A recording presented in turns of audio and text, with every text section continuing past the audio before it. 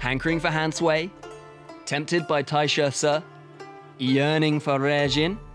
In the vast new character system of Total War Three Kingdoms, you're sure to encounter a warlord that you simply must make part of your army. Or maybe you just want to try and catch them all and build your ultimate team of Three Kingdoms characters like the sadistic, power-hungry dictator you really are. Firstly, there's your bread and butter method. Best them in battle and you have a chance of capturing them. A chance that can be improved through mounts and traits. A victory sweeter than wine. Many high-value characters won't come so easy though.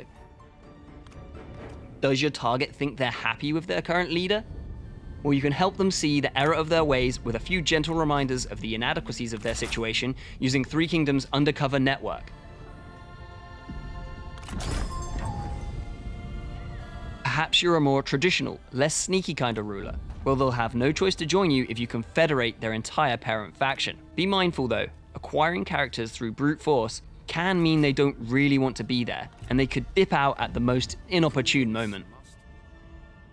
Maybe your target has some good friends that they can't bear the thought of leaving behind. No problem, just capture those guys too, and their decision should become a little easier.